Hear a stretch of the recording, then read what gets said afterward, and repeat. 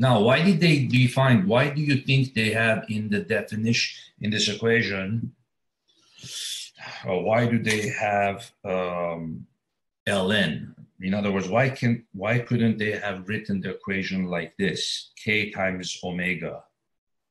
That would still work because the more number of ways you could configure a system, the entropy would increase. Why did they decide to make it a logarithmic scale and not a straight up scale? So in other words, if it had been like this, I would have said the entropy of a royal flush is 4 ways of getting a royal flush, so it's just 4K. But the entropy of a 4 of a kind is 624K. Whereas they did it ln of 624 and then ln of 4. Is something in nature forcing entropy to be logarithmic?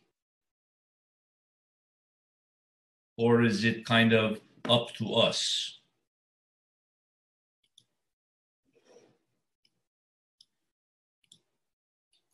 Why is entropy a logarithmic function?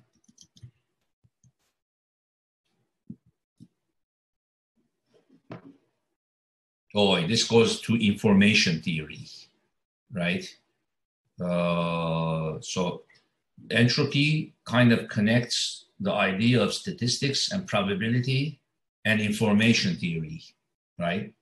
Actually, I was just watching, in the middle of a documentary, I'm watching a documentary on George Bullion, I think his name is, George Bullion. He lived in the 1800s. He's one of the founders of information theory. And we have Boolean algebra is based on him.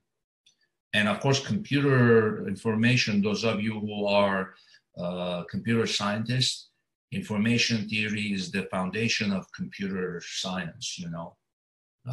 So entropy is connected to that. It's kind of all just one big mess. Right, so Boolean, who is another father of information theory. There's another guy. Founders of information theory. Oh yeah, Claude Shannon. Yeah, he's a big, mostly closely associated with the work of the American electrical engineer, Claude Shannon, in the 20th century, in the mid-20th century. So he's more recent than Boolean. Information theory is chiefly of interest to communication engineers, though some of the concepts have been adopted and used in such fields as psychology and linguistics. So it gives you the whole history of, oh, you like Boolean, Daniel? Have you taken Boolean algebra as a computer science major? You probably have to take that somewhere, right? Yeah, well, I mean, actually, Boolean algebra tends to be just a smaller part of like other stuff, especially when we do stuff with like digital circuits. There's like a yes, yes. You see how I'm looking at an article here on history of information theory, but they're talking about Claude Shannon. But then already, right from the first paragraph, entropy they're mentioning, information entropy. So the information entropy, often just entropy, is a basic quantity in information theory associated to any random variable, which can be interpreted as the average level of information surprise or uncertainty. You see? Then you have the channel capacity, noise channel coding theory, and they're going to early communication. Okay, that's kind of where the logarithmic comes in.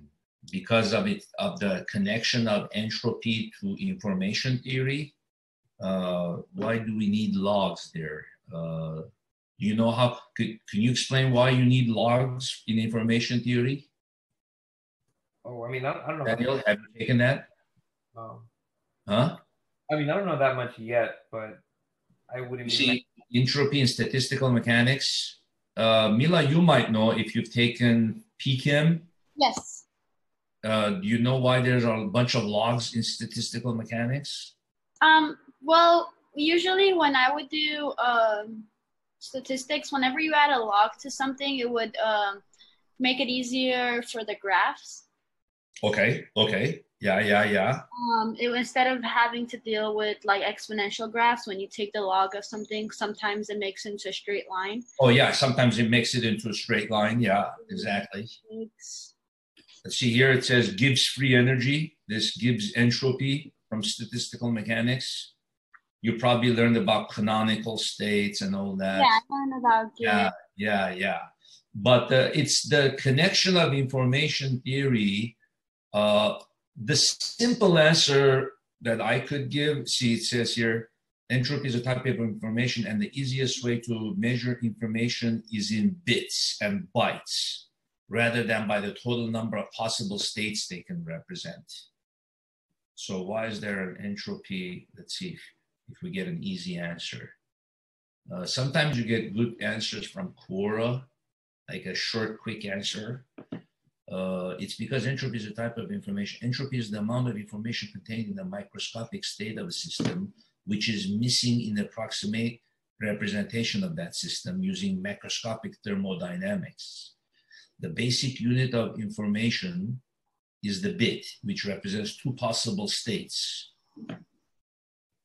If you have n bits, okay, we'll get into it now. Hold on. The basic unit of information is the bit which represents two possible states. If you have n bits, then that information represents 2 to the n possible states. For example, a byte is 8 bytes, 8 bits. Therefore, the number of states is represented 2 to the 8th, which is 256. That means that a byte can store any number between 0 and 255. If you are given the total number of states, then you just take the log of that number to get the amount of information measured in bits. You guys see what's happening? So basic unit of information is the bit, on, off, 0, 1, right? And all of computer technology is based on that. So then 1 byte is 8 bits. How many information can it store? 2 to the 8th. So I don't say what's the entropy of this is 256. I just say it's 8. You see? So the entropy of this guy will be 250. The entropy of this will be ln. Well, they did it at ln. They didn't even do log base 2. In computer technology, they probably do log base 2, but in physics, we do ln. So entropy is defined as the log of the number of total microscopic states corresponding to a particular macro state. Okay, so then it says, but then you might ask, why is information measured with logarithms instead of just by the total number of states? That was my question, right? Mostly because it makes it additive. Here's another reason why.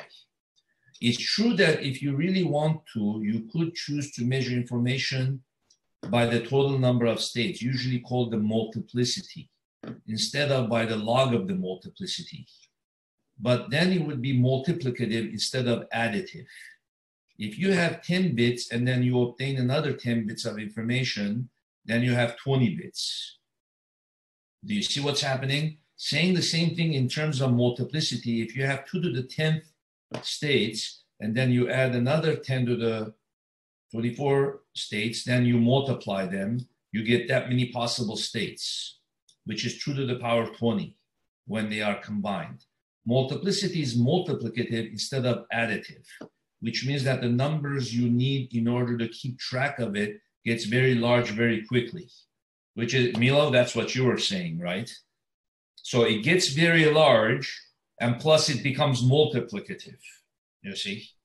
So therefore, we want entropy to be additive. We want to be able to say, oh, this thing had an entropy of 5 joules, and I added some uncertainty to it of 3 joules. So then it's 8 joules per Kelvin, you see?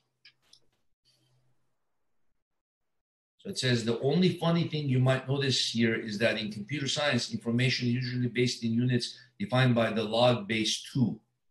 whereas in physics, entropy is usually measured in units defined by the natural log. Oh, that's what I was saying earlier. This is purely a difference of convention. Okay, so you see, it's not necessary that one be log base 2, the other be ln. Physicists like to use natural logs because they're used to using them for many other things, and they have nice mathematical properties.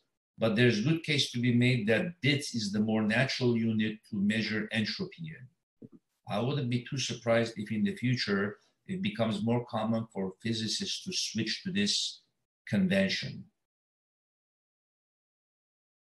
In some areas of physics, such as quantum computing and quantum information, this new convention has already started being adopted.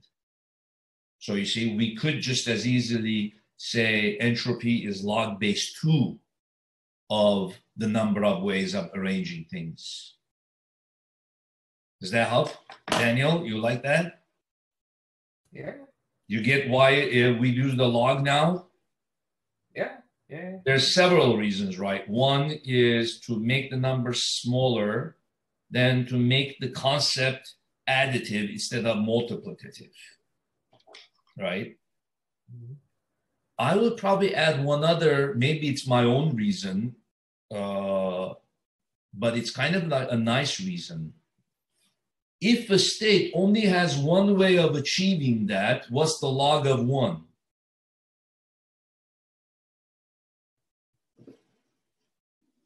What's the properties of logs? Right. In other words, if I had a hand in poker that there was only one way of getting that hand, right?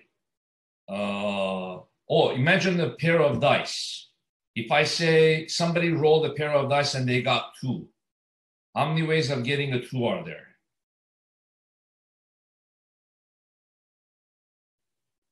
For a pair of dice. How many ways of getting a 2 are there? Well, each dice has to be 1, right? So only one way. So what's the entropy of that state? If it wasn't a log, if it was just simply the product of k and the number of ways, the entropy of that state would be k times 1. Oh, I don't like that. It's better to say the entropy of the dice 2 is k ln 1. There's one way of obtaining the 2. So then that means the entropy of getting a 2 is 0. There is no uncertainty. If somebody tells me they're holding a 2 in their hand, I can for sure tell them with no unequivocal terms, I can say you have 1 and a 1. You see? So the information contained in the 2 is so low, there's only one way of getting a 2, that I am 100% certain. You guys get it? And the entropy of that state is therefore a 0 because it's k ln of 1, which is k ln of, which just becomes 0 basically. How about if the person says, oh, I have 12 in my hand? What's the entropy of that state?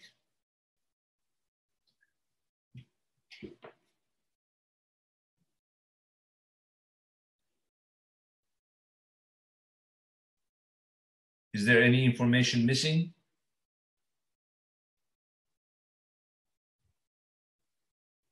No, right? So the entropy of a 12 would be what? Because they have to have a 6 and a 6. So the entropy of that state is 0 again, you see?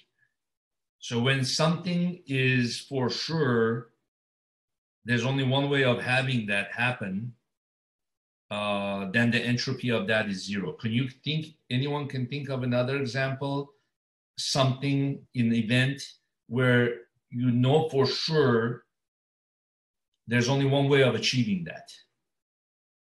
And the entropy of that state would be 0. Other than getting a 2 on a pair of hands.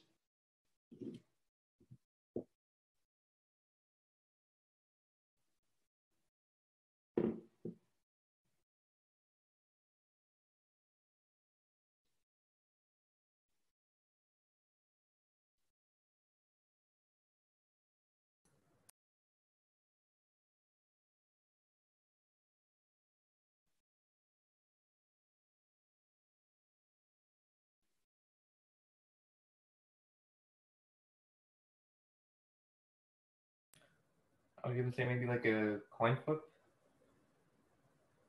Okay, and in other words, give me a certain macro state which only has one possible way of obtaining that. So you said a coin flip in which what? Or maybe I guess we could say like how many ways are there of getting two heads from two coin flips? Actually, no. Hold on. Not like that. Oh, let's see. Okay, how about something like this?